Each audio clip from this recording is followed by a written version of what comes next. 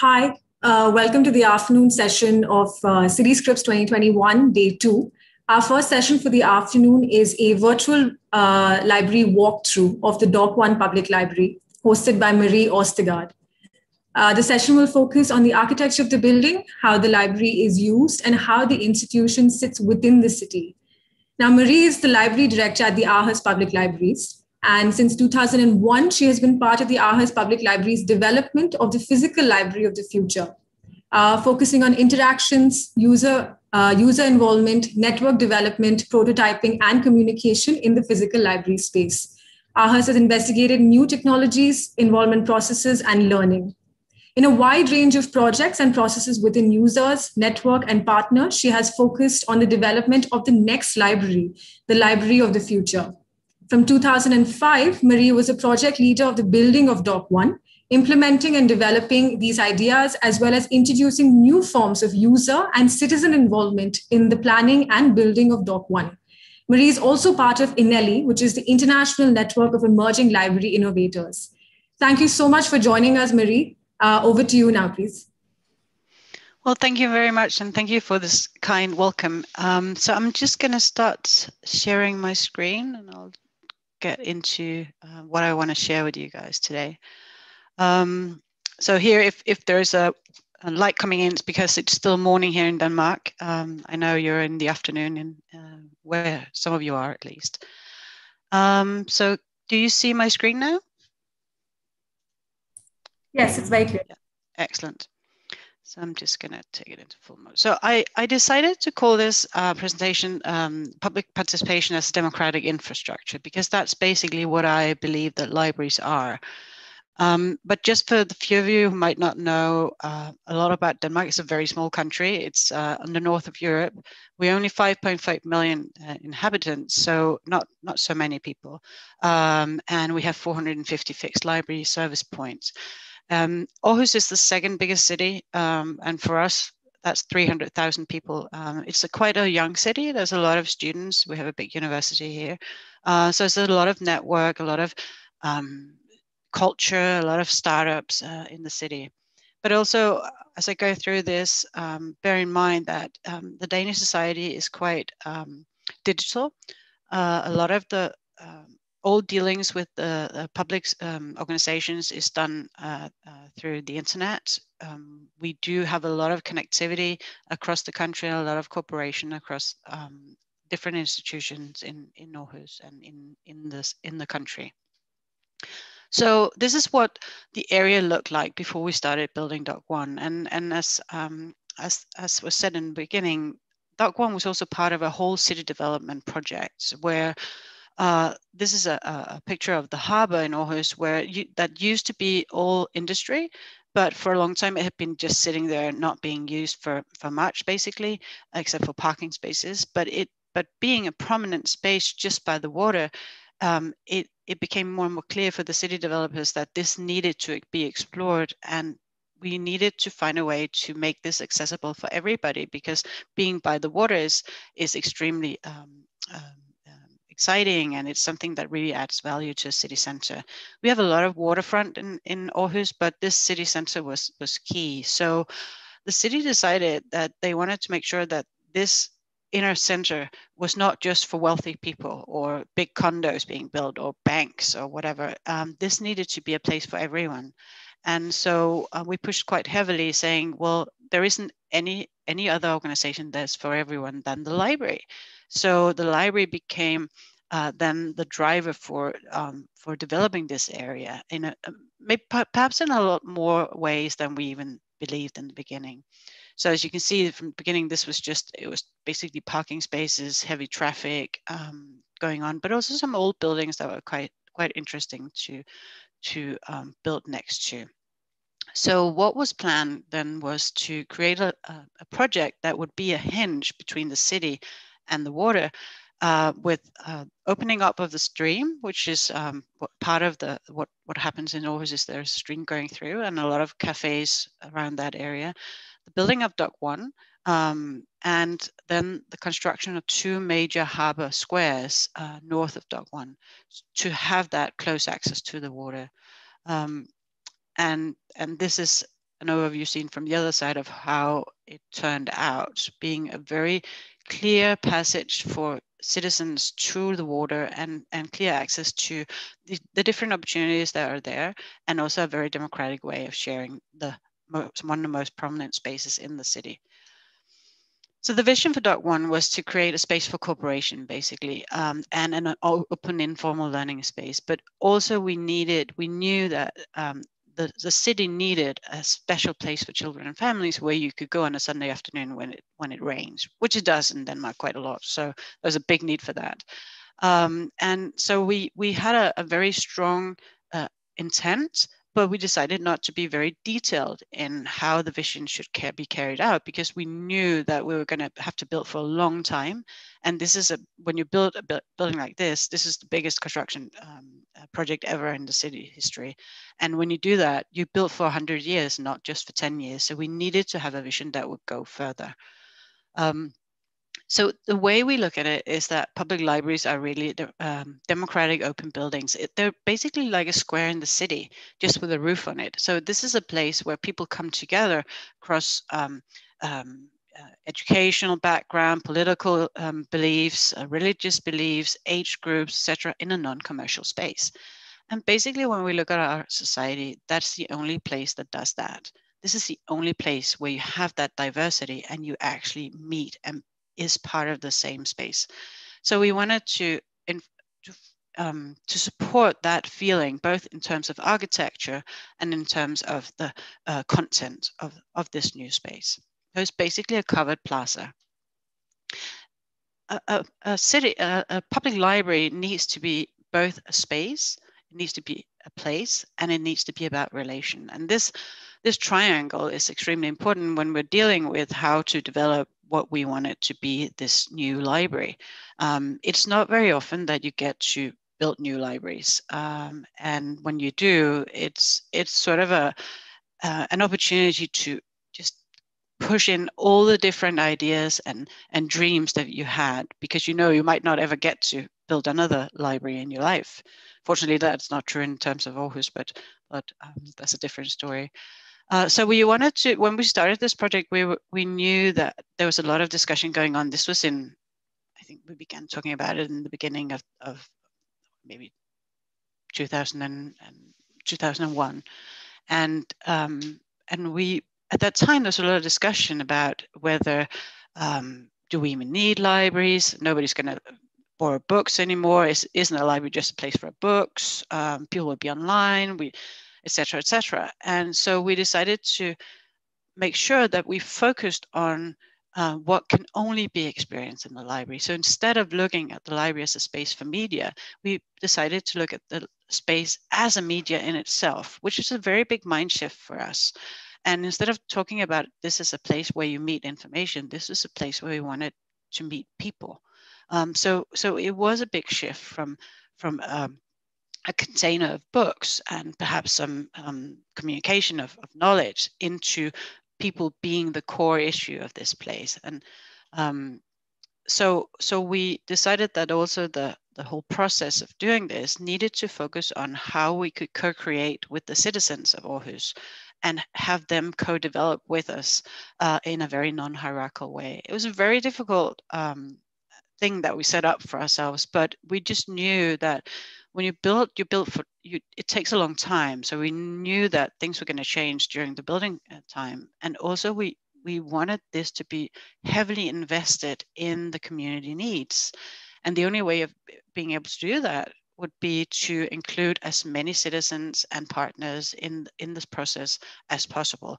Basically, it was about us. We didn't have enough knowledge to be able to do what was needed in Aarhus, and in order to create the best possible library, we needed to gain knowledge from all different kinds of places, both nationally, locally, and internationally. So we spent a lot of time doing that. So basically, we look at this as a mashup. It's a big physical framework around a lot of different activities, not necessarily carried out by the library. We always known that we need to do this always. When we do libraries, we need to always do it with partners, and partners can be can be other organizations, institutions, and it can be citizens. But the whole point of everything that we do needs to be to create better and more diverse services for our users. So our strategy basically is to go, and it was and it still is, to continue to go from a place where the library has ownership of activities, ownership of the places and the spaces, into a place where it's driven by partners, and I'll come back to driven by citizens as well. So the way we have approached this from the very beginning, this was actually even before we moved into Dokk1.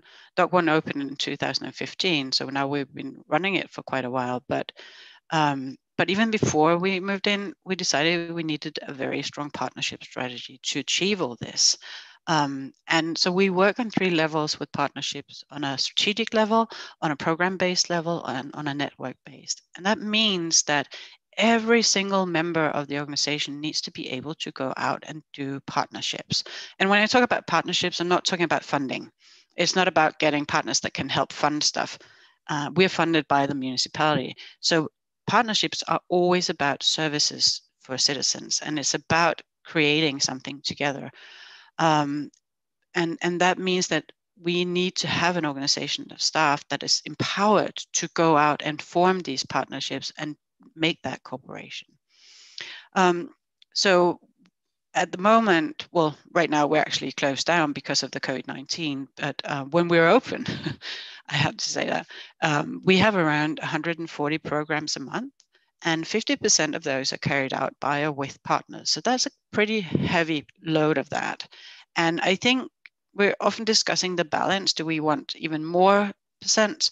And I think we might want to end up at a 60-40% share, because what we see is that these partners, they bring in competences, knowledge, ideas, and drive innovation in a way that we can't possibly do on our own.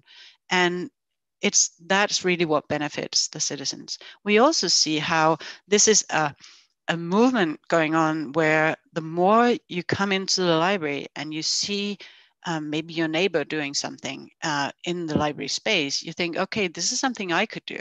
Or what if my group of people who are super interested in plants did a program in the library for other people? And that's how we keep building on top of other good ideas, is that people get inspired by seeing someone else doing something in these great public spaces. So we use programming as a strategic tool, and we use it to strengthen the different aspects of the community that we think needs either help or needs someone to shed a light on it.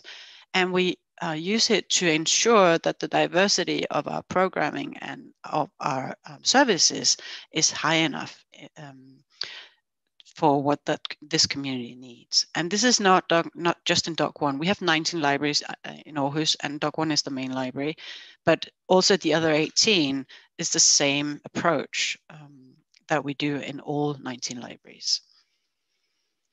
So, and I'm not going to go through all these projects, but I just wanted to show you how also this partnership and programming strategy helps us drive a lot of different development projects. These are just some of them that we're doing. And all of these projects are done in partnerships, either locally, nationally, or internationally. So we have cooperation with people from all over the world, from MIT in Boston, from the Baltic countries, Iceland, Australia, etc. So that's how we continue to work on getting enough knowledge in for us to keep growing. Because this is not just about building a great building, it's about continuous growth and development in our mindset about libraries. So the way that we've approached basically everything that we did in the building process, but also are doing now after we open and after we're in the library, is to work with user involvement and design thinking. That's the methods that we are applying to everything we do. So just like we want a lot of partnership-driven activities, we also want the citizens to have the ownership of this building. Libraries are in its core owned by the citizens. That's how it should be. And I think maybe in history, libraries forgot that at some point. And so we've reawakened that knowledge and making sure that also the citizens know that this is their spaces. The design thinking is an approach. It's an approach and a method for user involvement. It's a mindset, and it's something that we do in order to get better services and solution and explore. We've been using it throughout both the planning of Dokk1, the building process, and after the opening, we've turned this into a praxis that we have in the way that we do libraries. We were lucky to get. Okay, I'll say about this. This is just I don't expect you to be able to see this in details, but this is an example of how even the physical building, the blueprint of the building changed through the building process because of user involvement.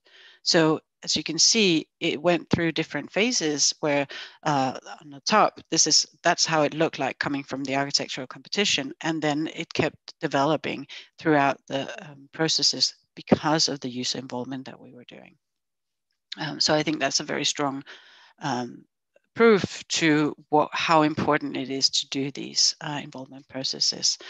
We were very lucky to, I think it was in 2011, to get a big grant from the Bill & Melinda Gates Foundation to create a design thinking toolkit for libraries. So together with the Chicago Public Libraries and a company called IDEO, we then developed this toolkit for libraries, and then we got supported from the foundation to go out and train libraries all around the world in using design thinking as a tool for developing services and approaching the communities. And this has taken on a life of its own. Is that actually the toolkit has now been translated into, I think, 16 different languages by different countries, because this is a tool that a lot of libraries want to use, and it's always easier to do it in your own language. But we go out and we train other libraries across the world in using this, because we truly believe that that is the way that is a way of ensuring that user involvement is at the core of what we do. So we use it in Aarhus for prototyping, for developing also new libraries, developing spaces, developing service. And we've now taken it into a process where we are doing design thinking programming as a service to citizens, so that we train citizens in using it for solving their own issues. So it's come full circle in that sense. So very often, this is what our library looks like. There's a lot of people, a lot of mess, and a lot of building, and a lot of prototyping. And that's how we want it to be. And we want to have spaces for that. So basically, we've come from a place where citizens' involvement used to be very dull, super boring, just something that you had to do. That was the typical public approach to it, where it was just about informing the public. And where we wanted it to go and have taken it to is to a place where we actually delegate power, and we have partners with the citizens in developing the stuff that we do. So co-production and co-creation are key words for how we do libraries. The libraries is also a very strong factor in development of democracy. And when I talk about democracy, I'm not talking about the act of voting. Of course, that's also a part of democracy. But for us, when we talk about democracy, it's really about participation and about being able to influence your own life and your own circumstances. And for that, libraries are a core institution, because we can be, as a space, a community driver and a connector. So, so literacy in all its different forms, it can be health literacy, it can be media literacy, it can be language literacy, are all necessary for participation and for citizen empowerment. And that's what the libraries can provide.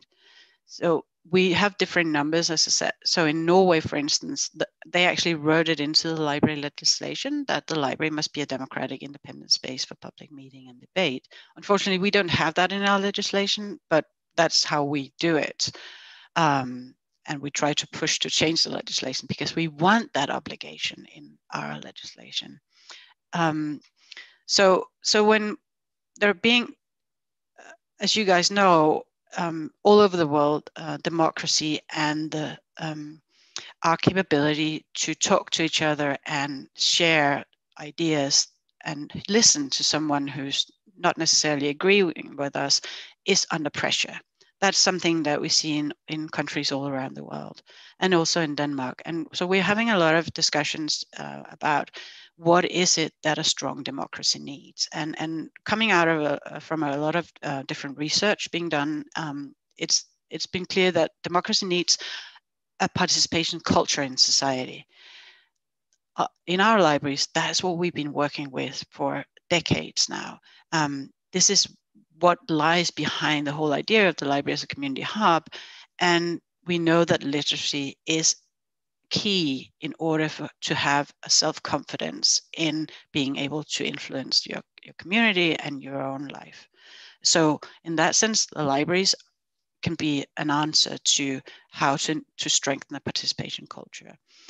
We also know that facilitation of the conversation is important for people to feel capable of engaging.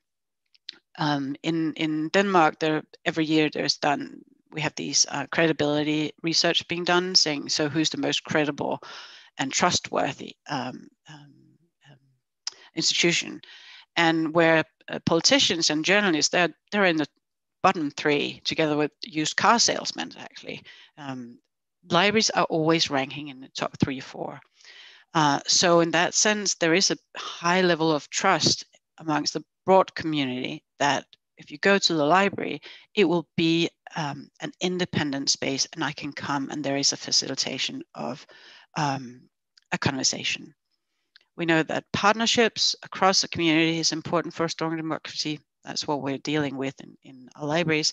And we know that in order to have a strong democracy, a community needs inclusive spaces, spaces where you can meet, where you can talk, where you can participate. And libraries all over the world, we have a democratic infrastructure of public libraries, of buildings, of physical buildings that can be used for this.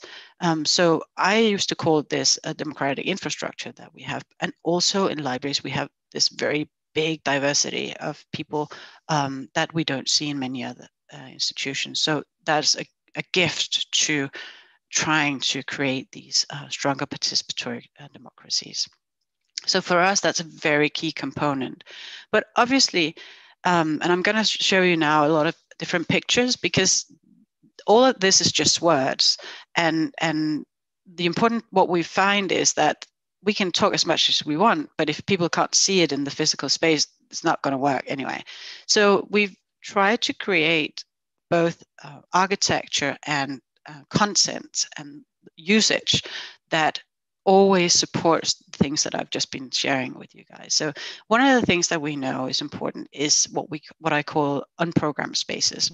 Spaces that are not too heavily decided upon. Spaces that are very flexible. Spaces where you can see coming in, this is something I could fill with activity. So the picture here shows the very core of our library. It's a 2-story library, but it's a very open 2 stores. And this is the core, and this is a highly flexible space. Always when you come in, different things are going to happen. It's really basically just a big staircase, and we can put up, I'll show you here, 500 people can sit there and having one speaker, or you can have debates, but you can also have different activities on each level. So it becomes this very important center of different kinds of activities, all coexisting at the same time in the middle.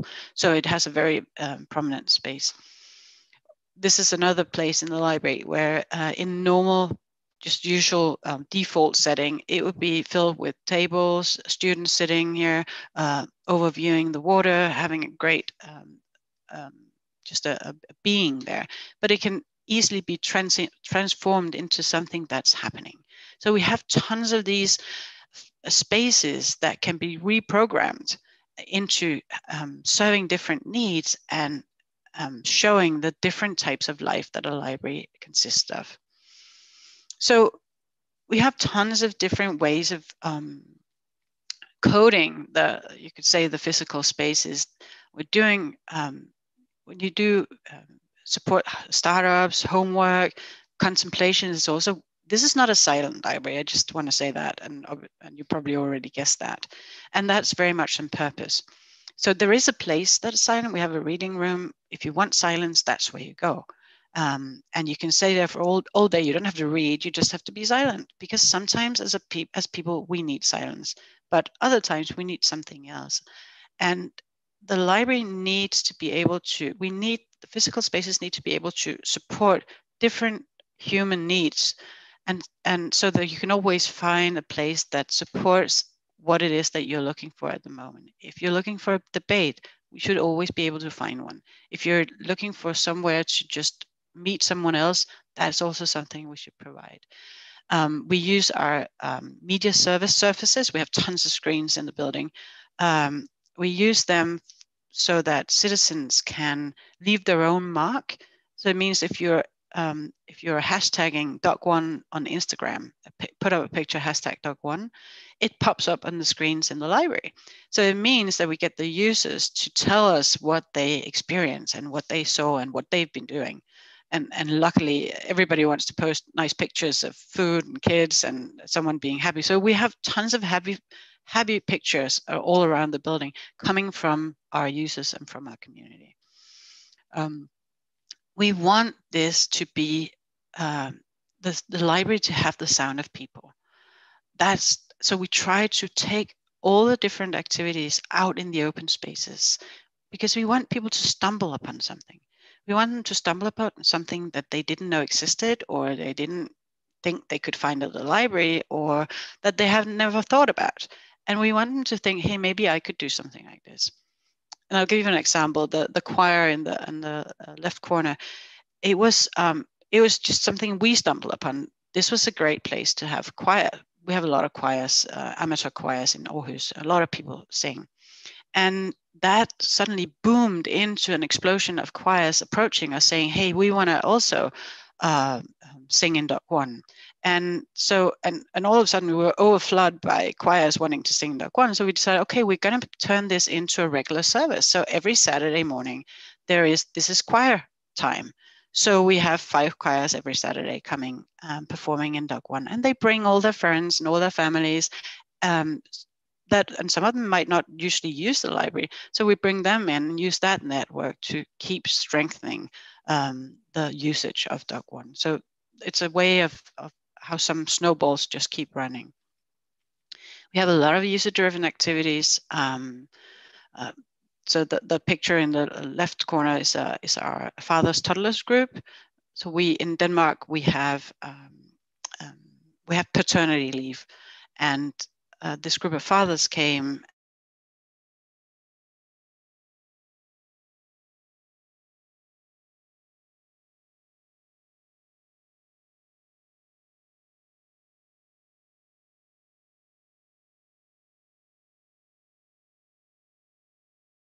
for kids, also for adults. And of course, obviously play makes noises, and we want that. We want to explore the importance of play in terms of culture, in terms of learning, but also play in its own right. So a lot of places in Dokk1 is heavily focusing on this. And finally, I just want to show you one of our art pieces in the building. In Denmark, there is a rule that you have to spend 1% of the construction money on art, which is amazing. And we wanted something that was interactive and would bring people together. And so this is the big thing in the middle here is a big gong made out of bronze. And it's actually the world's largest tubular bell. We didn't know that, but before we built it, but it is. It's by a Danish artist called Christine Ropsdorff, And the point is that it's linked to the maternity ward in Aarhus, where everybody gives birth. So when you give birth at the maternity ward in Aarhus, there is a big button you can push. And when you push it, it gives a gong in the library. So that means when this gong sounds, people who know the story, they will look up and they'll just pause for a little second about, okay, somebody just had a baby, or I remember when I had my baby, or somebody just experienced something wonderful in their life. And even if they don't know the meaning of this gong that they hear, they still raise their eyes and they just look around and look at the other people in the room and just connect for a small second and then go back to what they were doing. So in that sense, the art also brings us together in a stronger way than we could have done otherwise. And it's beautiful. I love it. It's an amazing thing. So basically, summing up, Dokk1, we believe, is a democratic space. It's created for, by, and with citizens. It's always about engagement and about experimenting and keeping moving forward to create better spaces. It's a place where we interact, and it's a place where you can do your own things and keep building on your own competences. Right, so that is what I wanted to share with you in terms of slides, and you're very welcome to contact me on email, and there you can check out some more pictures on our website. So I'm just gonna stop sharing now and see if I can see you guys. Right. Yep.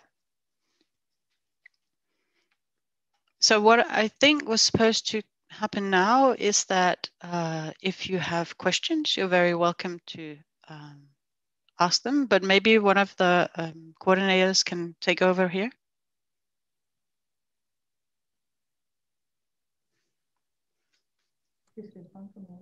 Hi, Marie. Sorry, could you just repeat that, please? We missed that a little bit. Excuse me? Could you just repeat that again, please? What you just said? Yeah, no, I was just asking if one of you would take over for question and answers, or how we should go forward.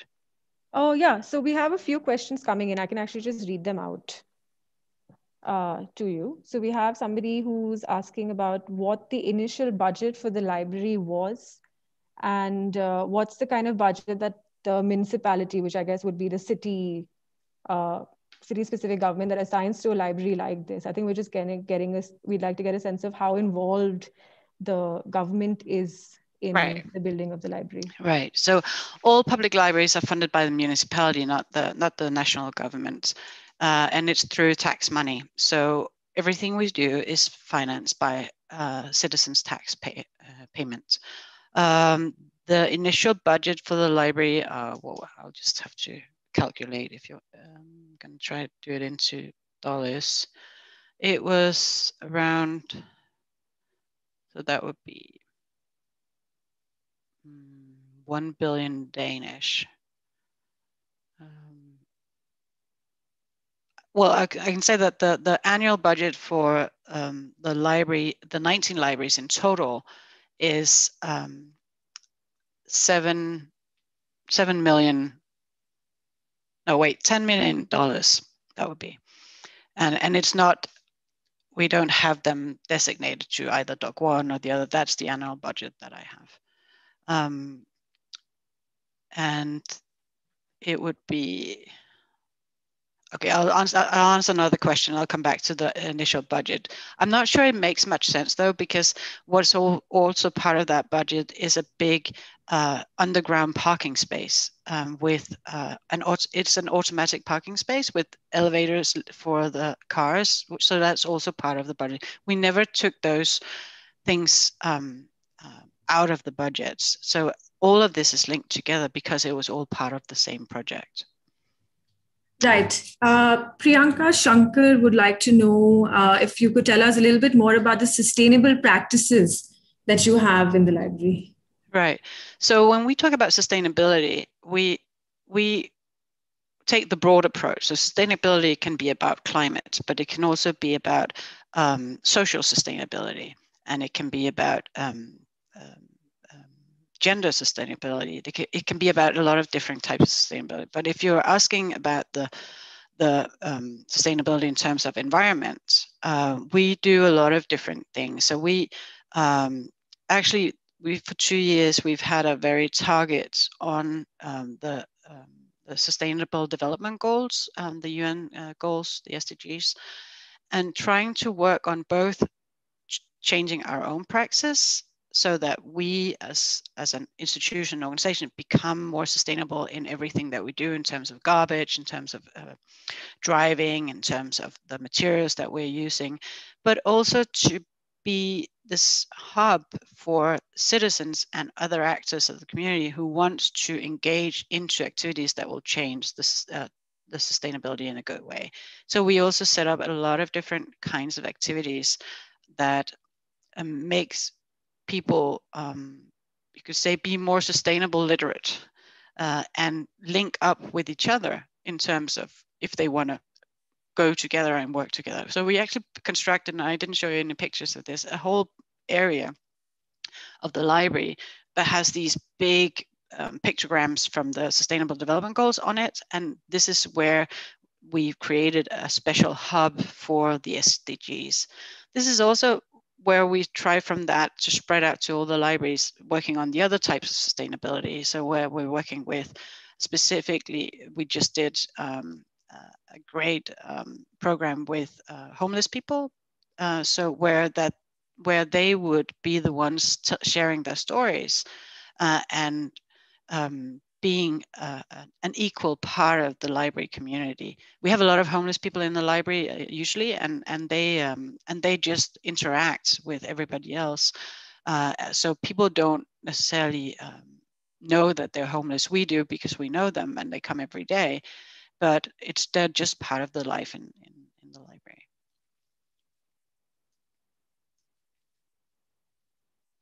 Oh, I'm sorry, I can't hear you. Sorry, can you hear me now? Yeah.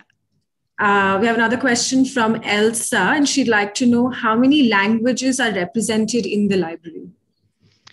That depends on what the question means. Is that how many languages do we speak, or how many languages are represented in the material collection? In the collection. I have no idea. Tons. So every I don't even know the answer to that. We have tons of different languages in the library, and it's always, as we have libraries in 19 different places, we try to adjust the collection so that if we have a large, I don't know, Vietnamese population in one area, that's where we have a lot of our Vietnamese books, etc. But we have a whole range of international languages. I see something in the chat, a lot of glass in the external structure of the building. No, the glass doesn't help heating, actually. The glass, so on the contrary, the glass heats it up a little too much. So that's actually the whole construction of the roof is done so that light doesn't hit the glass constructions directly, so that it doesn't heat up too much. But the glass structure is really, I think, might be a very Nordic thing, because we live in a quite cold country. We are in very heavy need of light. And it's not too warm, so we can have these big glass structures.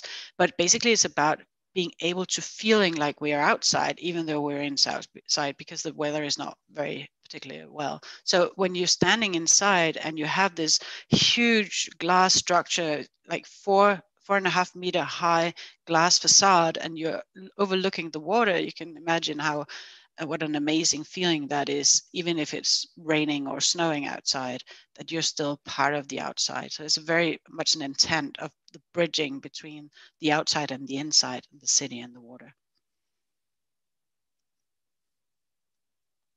Oh, I see someone was an exchange student in Aarhus. Awesome. Yes.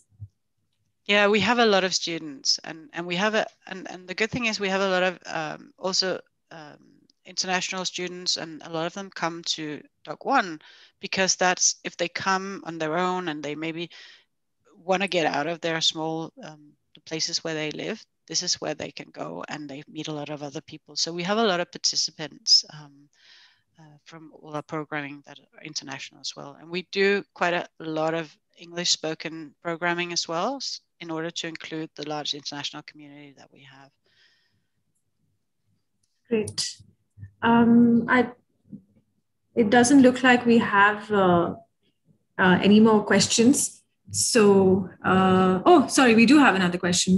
Somebody would like to, Amrit Raj, who also, he works with us. He's in the IHS library. He'd like to know if we offer any remote services, if you're at the Dokk1. And what would that remote services, what are? I'm presuming because of the pandemic. So if you offer any services right. outside of the library itself. Oh, tons.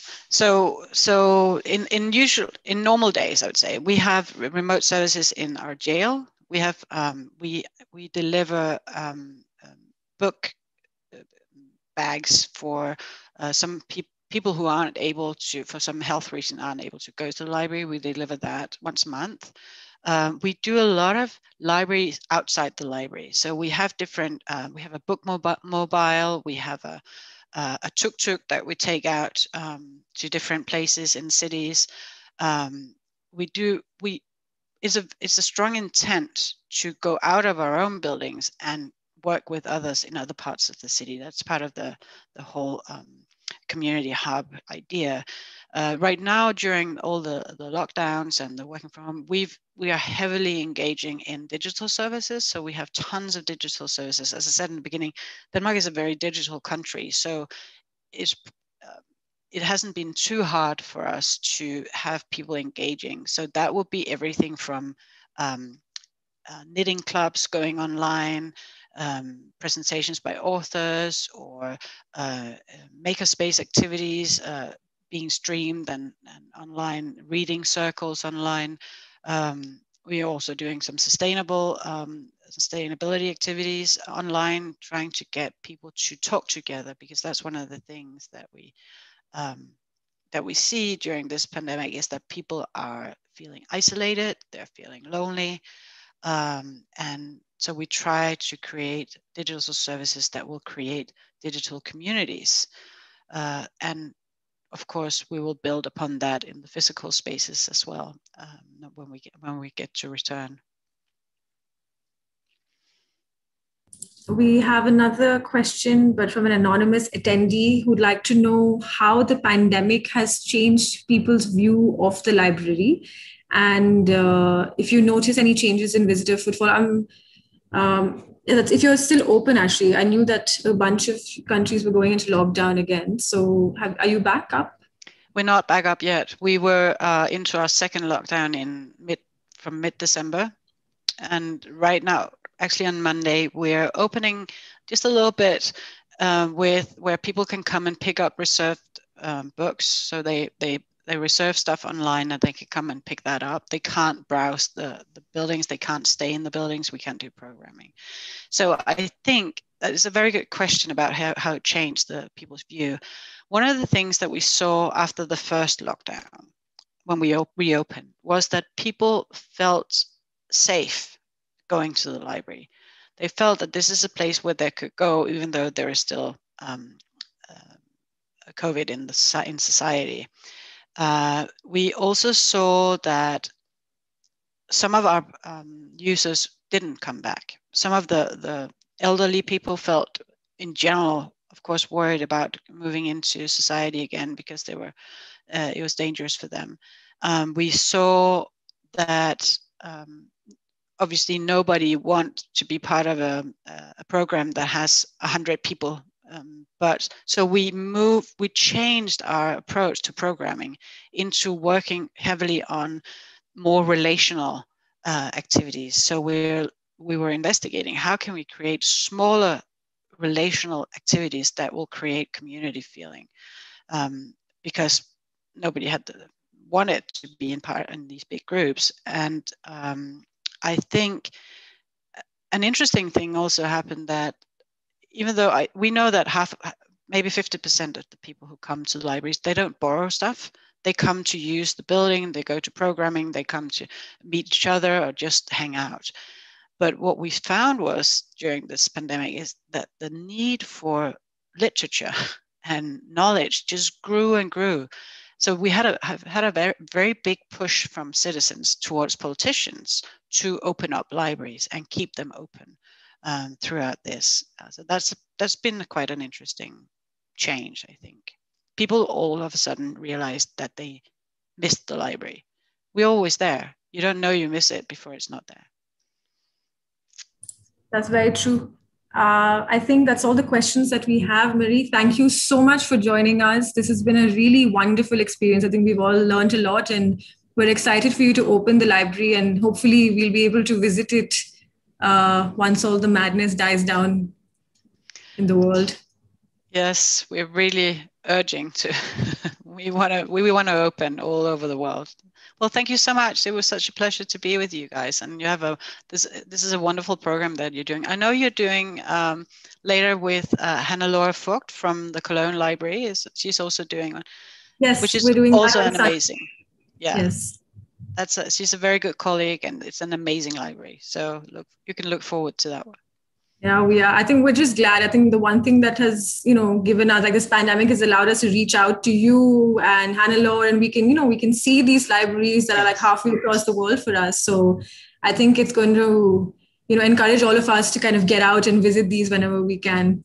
So, but it's a very good point and we've seen that too, that this pandemic has done something good in terms of us being better at reaching out to each other and sharing, exchanging ideas internationally without being able to travel. So that's a very good outcome of it, at least.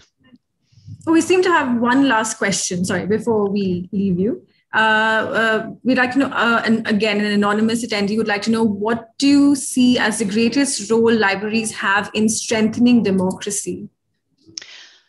Yeah, thank you. That's a very good question. And I think, as I said during my presentation, I think that this is probably one of the most important aspects that we need to focus on in libraries now. Not just because of the pandemic, but the pandemic actually pushed it even further.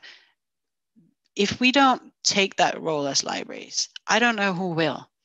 I think our key issue is to create these spaces where you have insights and where you learn something, and you learn something about yourself, but you're also exposed to things that you don't necessarily agree with. We know how we all work and live in our little bubbles where we talk to friends that agree with us, we see the same stuff on Twitter, so we follow the ones that we agree with. There is not many places where you get exposed to other ideas that you disagree with, because you can just shut it out. That we need to be the bridge builder. We need to help build the bridges between the different groups in society and create an atmosphere and a space where that can be done in a safe and independent way. I think that's probably the shorter answer to that question. It's a very important discussion, I think. Yes, I think you're absolutely right. And yeah, we hope to see that I think even spaces, in places like India, for them to transform into these spaces. I mean, we have a way to go, but I think they're good goals to achieve. Yes. For all of us. Most definitely. Thank you again, Marie. We hope to see you in our other sessions, and of course that you will come join us again, either for City Scripts or something else that we plan to do at IHS. Would love to. Thank you so much for inviting me, and take care. You. Yes, you too. Bye-bye. So as you may know, we've been running a haiku contest at City Scripts. This is basically as part of our library walk. So we'll be announcing the winners after each of the library walks that we do. That'll be at 3 p.m. every day till Sunday. So the winning entry for today is by Sable Pradhan, who's a student at Jyoti Nivas College. So congratulations, Sable. We'll be starting our next session at 4:15, which is the world premiere for What Makes a Home by the Danish Cultural Institute. So you can either just stay logged in or you can log in again at 4:15. So we'll see you then.